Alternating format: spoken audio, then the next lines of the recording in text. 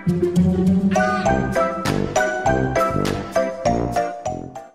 guys, Sandy here and welcome back to the channel. Today I am scrapbooking with some khaki cardstock as my base.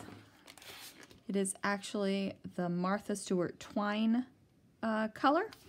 I have these two photos of a scrapbooking retreat that happened inside of a barn, and I have the Farmhouse Friends stamp set from Brutus, Monroe.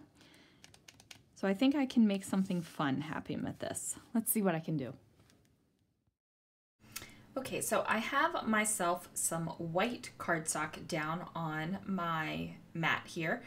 I have put the fence stamp off of the Farmhouse Friends stamp on a stamping block, and I am using the embossing ink. Now I am just going to go ahead and emboss all the way across here, and then I'm going to actually use the embossing powder. So I love embossing. It is magic. It is such a fun thing to do.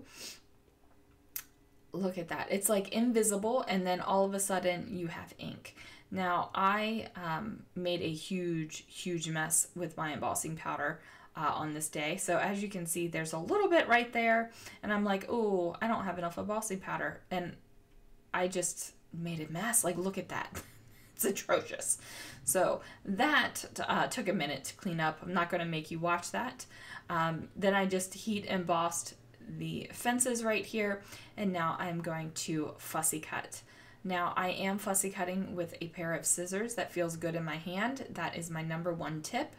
And then, you know, cut off the excess bits. So I went ahead and cut off those excess bits so it would be easier to handle.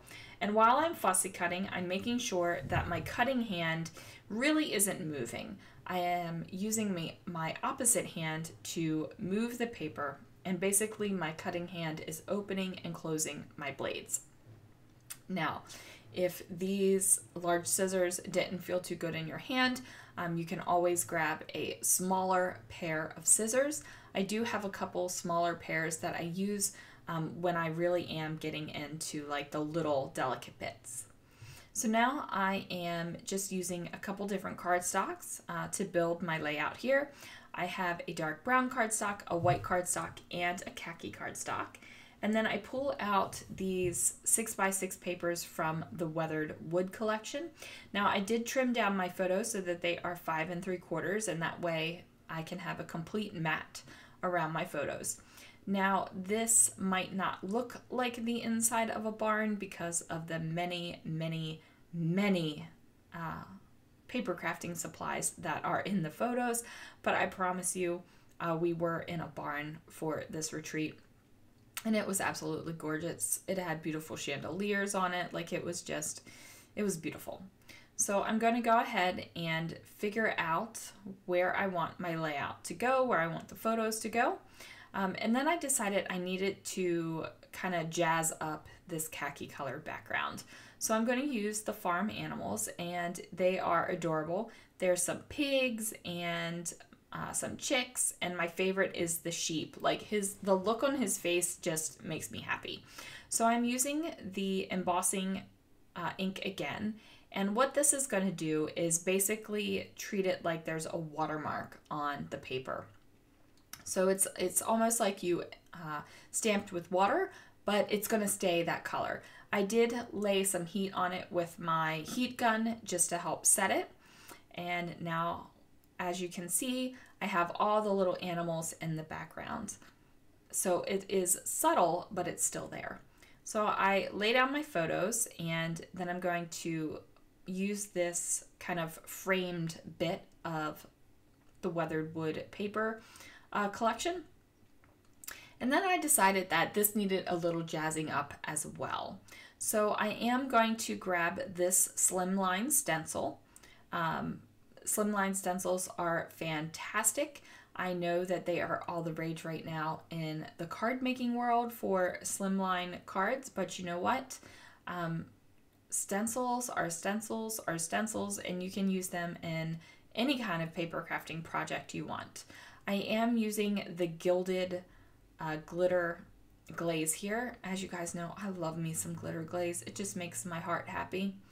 I did go ahead and use some purple tape on the edge right there so that it wouldn't go off on kind of like the framed area on my 6x6 paper. But I'm just going to go ahead and lay down the glitter glaze over top of the stencil. And I am going to do that on both sides of the paper.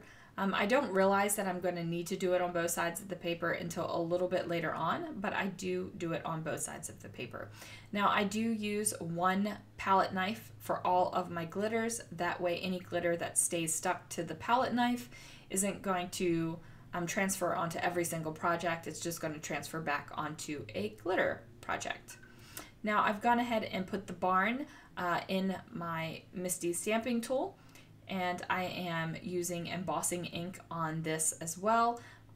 A lot of embossing ink going on this layout, you guys. I do it a couple times, and that's just because I want to make sure that I'm going to have great adhesion of my embossing powder. Now I was thinking about doing this in clear and doing some coloring, but ultimately I decided to go with black, and I just lay that down there, and now I have this great image. So we're going to go ahead and heat emboss the image now, and this is my favorite part. I love watching the powders turn into like the smooth, melty deliciousness. It's just one of my favorite things. But when you're doing that, make sure that you have heat embossed everything. If you take a peek down there at the little hay bale next to the barn, I kind of forgot and I missed a spot. So I'm going to cover that up with something else, but I did miss a spot. I am painting in my image with my Aqua Pigments here, and I am being super lazy and not even putting them in a palette. The only thing I'm doing is kind of pulling up and dipping the brush into the color. So I went ahead and colored that all up. I love the way it turned out. I like the bright boldness of it. And now we're going to put it on our layout. So I was just testing that out. My glitter glaze was dry. I'm going to layer that up there. Oh, it's so pretty. It's so pretty. I just love it. So then we're going to put my barn and my fence down here. And I just needed to adjust the photo a little bit. It just felt a little bit off from the way I wanted it to set up. So I went ahead and did that. Now I'm going to adhere that down. And how awesome is that, that the fences are spanning that smaller amount right there. So this is where I decided to add in the second piece with the, not embossing powder, with the glitter glaze. I am going to layer up my little barn now. We're going to put some adhesive on there. And then I am going to add a little flare badge from my stash, and it has a heart, like a crisscross heart on it. So that's just going to cover up the little piece of hay that I did not truly fully emboss. I also grabbed some acrylic hearts from my stash. I do have pops of white throughout the layout and felt like it needed just a little bit more of a pop of white. So I'm going to do it with these white hearts. And then that is going to do it for this layout, guys. Thank you so much for watching. All the links to the products that I used will be down below in the description. Make sure that you go ahead and hit that subscribe button. And then, of course, ring that bell so you get notifications every time a new video is uploaded to the channel.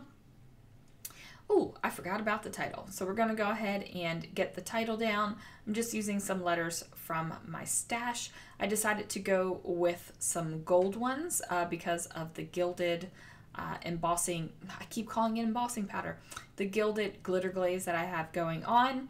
And then I am using some teal because the weathered wood kind of has a teal background in it. So here I was thinking I was finished with the layout and had completely forgotten about the title. And you know what, guys, that's okay. If you're scrapbooking, you don't always need a title on your layout. You can just make a beautiful page with your products. So that's it, guys. Thank you so much for watching. Thanks for joining me as I scrapbooked with some Brutus Monroe products today, and I will see you guys again real soon for another video.